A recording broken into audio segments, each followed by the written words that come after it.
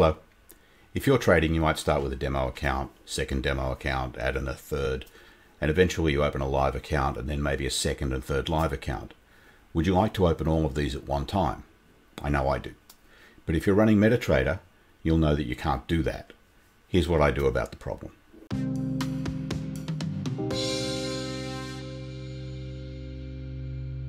Remember to leave a like, and if you want to see more of these videos, click the subscribe button and click the bell icon to be notified when more videos are released. Here's the problem. I've got two Metatrader accounts here. I can switch accounts easily if I want to, but I can't have both of these accounts open at the same time. If I want to run indicators, experts, or even a simple trailing stop, I need to keep the accounts open. If I just try to open Metatrader again, nothing happens. So the answer is to have more Metatrader installations. The obvious way to have multiple installations, and one that a lot of people use, is just to install Metatrader again. That's clumsy, and I think there's a better way. I create and remove a lot of Metatrader installations all the time, so I'll show you here how I do it. I'm going to show you a very simple technique that works with Metatrader 4 and 5. Then I'll show you a variation that I use, mainly because it works better for my way of working and it makes moving to another computer or a VPS much easier. And if you stay with me to the end, I'll show you a tool that I use that will make the process even easier and where you can get a copy of that tool. I'm going to start with a clean installation for this. I've already downloaded the MT5 installer and it's sitting here on my desktop. I downloaded this directly from MetaQuotes, mainly because a lot of brokers will modify the installer and I wanted to make sure that this demonstration was generic. There's a link below where you can download the installer for yourself if you want to.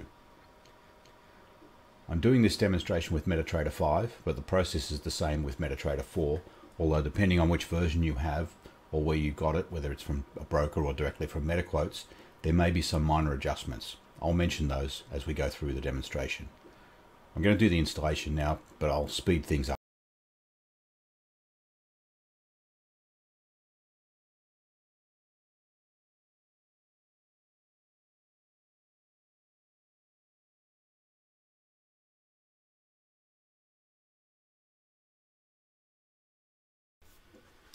Let's create the second installation now. First, find where Metatrader was installed. If you're using the same version I did, it'll be installed in C program files. And this is the normal location for installing Metatrader.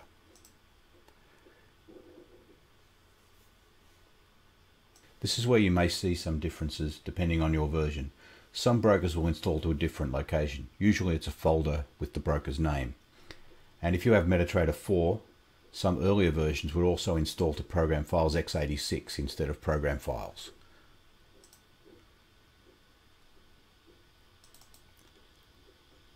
If you're not sure where your installation is, for a quick way to find the installation, you can simply right-click on the Metatrader icon on the desktop and select Open File Location.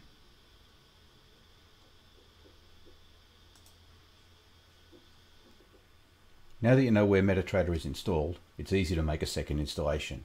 Just copy the Metatrader folder and give it a meaningful name.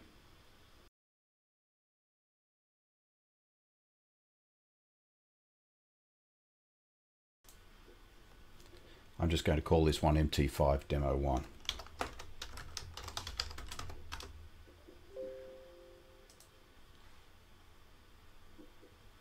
Then open that folder and find terminal64.exe. If you're running Metatrader 4, an earlier version, this may be terminal.exe. Right click and select Create Shortcut. Now, because this is inside program files, you'll get this message saying you can't create a shortcut here, but do you want to create the shortcut on the desktop? Just say yes. Here's my new shortcut, which I'm going to rename to MT5 Demo 1 so I know which version I'm running. Now I can open my original MT5 and I can open my second MT5. You can see that I have two copies of Metatrader running with different accounts. I need more flexibility in my installations, and I like being able to move between computers easily and to quickly share information between installations. By default, Metatrader is creating user files in numbered folders inside your application. And you can see those if you open Data folder. You can see that the files for your installation are being created in these numbered folders. This is a good security feature because it keeps everything within randomly named folders. But for my purposes, I prefer a little more flexibility, and I'm prepared to give up on a little bit of that security. So for now, I'm just going to remove these installations and then show you how I would install this for my own purposes. This time I won't skip over the entire installation.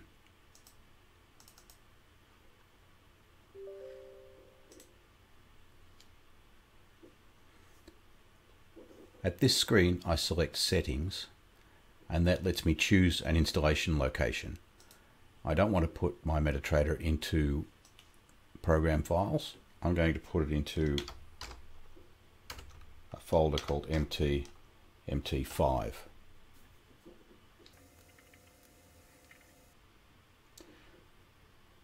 I do this because a different location avoids the user account controls that protect the program files locations. Once that installation is complete, you can see that we now have the MT folder with MT5. The process here to create a new installation is very similar to the earlier process. I just copy and then paste.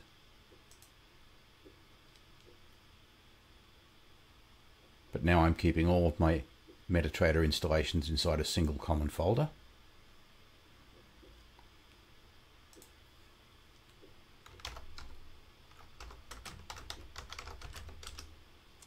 And this time, when I create a shortcut, I am able to create the shortcut inside the folder because I'm no longer under program files.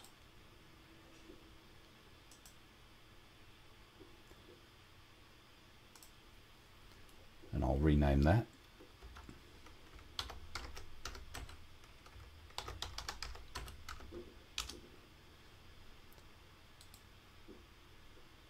And because this didn't create the shortcut on the desktop, all I need to do is copy this shortcut onto the desktop. But before I do that, I'm going to make one more change for more flexibility. I'm going to add /portable.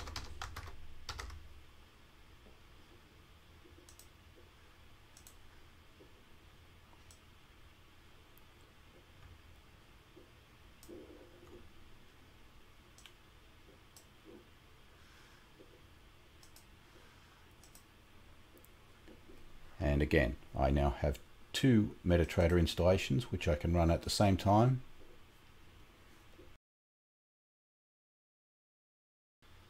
And again, you can see I have two installations with different account numbers running at the same time. The portable option that I used is what makes this installation more flexible. You should absolutely not use the portable option if you are installing into program files. I only used it because I've installed into the MT folder under Drive C. Once I use the portable option to start Metatrader, the user files will be created inside the installation folder and not inside a numbered folder. So if you remember from the original installation, if I select File, Open Data folder, my files are all in a numbered folder. If I go to the second installation that I started with the portable option, and there I select Open Data folder, the files are inside the original installation folder. You should note, this is entirely done by changing that flag on the startup shortcut. It has made no difference to the Metatrader installation itself, although any files that I create, such as new indicators or experts from this point, will be created in these folders. But the Metatrader that's running itself has not changed at all. The main advantage I get from using Portable is that if I want to copy this installation from another computer, I can just zip this MT5 Demo 1 folder, copy it to another computer, and it's ready to run. It will recreate all of the indicators, experts that I have, all of my chart settings. It does everything for me, and it's very easy to move to a VPS that way.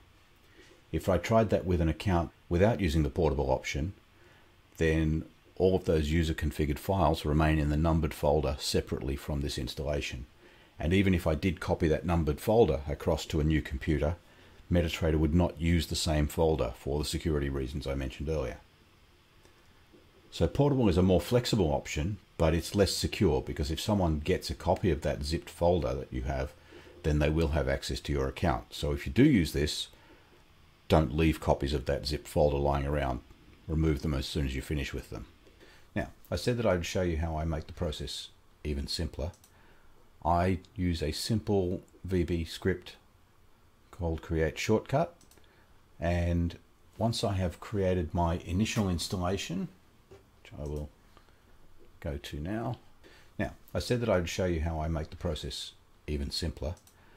I use a simple VB script called create shortcut, and once I have created my initial installation, which I will go to now, my MT folder where I've created my MT5, I will copy that file into the folder, and then it's ready as I make each new version. Now when I copy that MT5 as I did before, and I create MT5 Demo 2, I won't create my own shortcut. I'll simply run the create shortcut tool. Now remember, I don't run this in the original folder. I only run it in each of the copies that I create. So let's see it run. First prompt, do you want to run as administrator? You don't need to run as administrator, but if you don't, you won't be able to create start menu shortcuts. So I'm just going to say yes for now, and I get a security warning.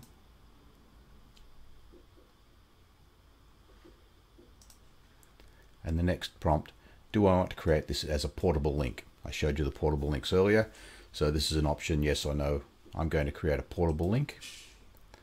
Do I want to create an icon on the desktop? Yes. And do I want to create a start menu icon? Yes. And this will create the MT5 Demo 2 shortcut here in this folder.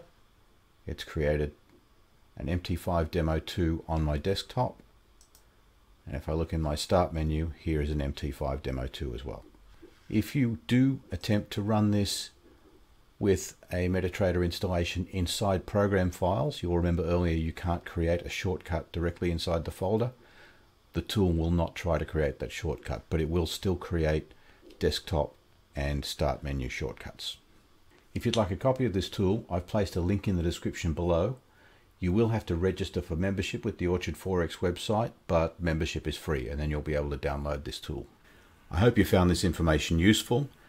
Please leave comments if you have any more questions, and thank you for watching.